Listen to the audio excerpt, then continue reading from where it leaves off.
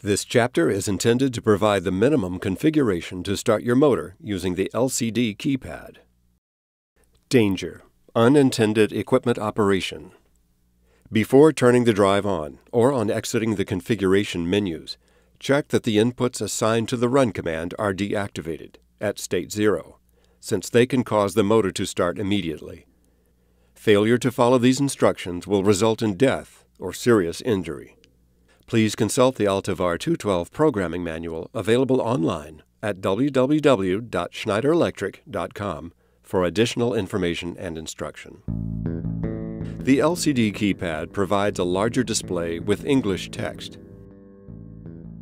These are the part numbers you will need to order the LCD keypad and its components. VW3A1101, the LCD keypad module.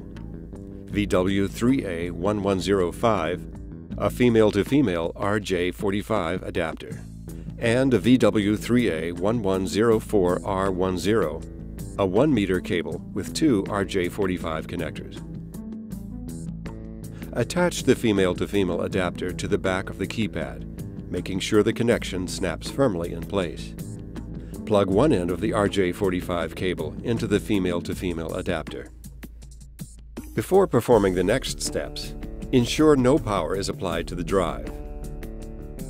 Open the front cover of the ATV212. Plug the other end of the cable into the ATV212's RJ45 port, making sure it seats firmly.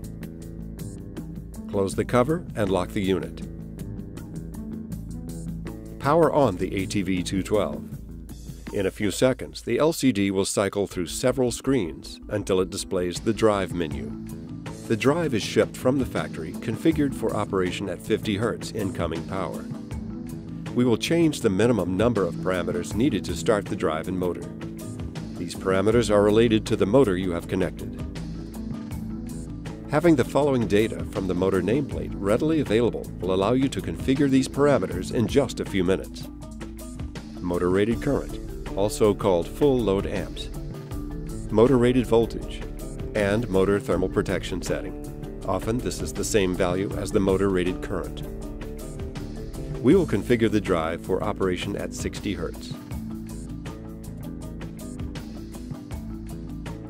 Press the Escape button on the LCD keypad to reach the programming menu. Turning the rotary dial, scroll down the menu to locate TYP, the parameter reset. With TYP highlighted, press the center of the rotary dial to enter your selection. Turn the dial until 2 is displayed, then press Enter to save your choice. This sets specific parameters to values suitable for 60 Hz incoming frequency. The drive will reset and return to the drive menu. For more information, see the table on pages 166 and 167 of the Altivar 212 Programming Manual for a list of parameters that are affected by this reset action and the resultant values. Now press Escape to access the programming menu. Next, we will configure the motor thermal protection. Navigate down to THR, Motor Thermal Protection. Press Enter.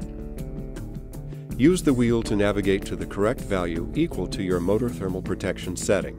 This value will be set in amps. Press ENT to save your setting. The screen returns to the programming menu.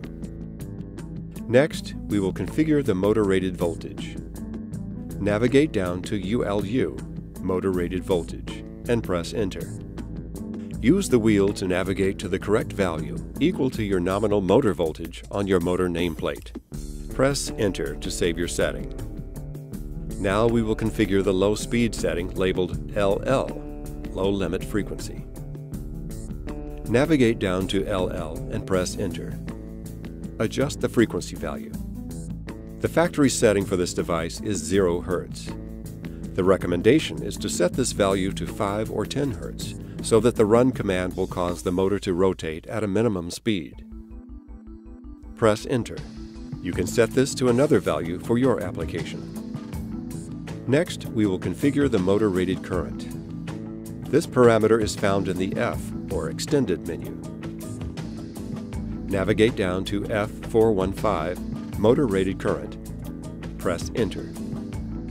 Use the wheel to navigate to the correct value equal to your nominal motor current from the motor nameplate. This value will be set in amps. Press Enter to confirm your selection, returning to the extended menu. Press Escape 3 times to access the Operational Value menu. The Operational Value displays operating parameters of the drive, such as speed. Congratulations! You have configured your drive. Perform any necessary checks.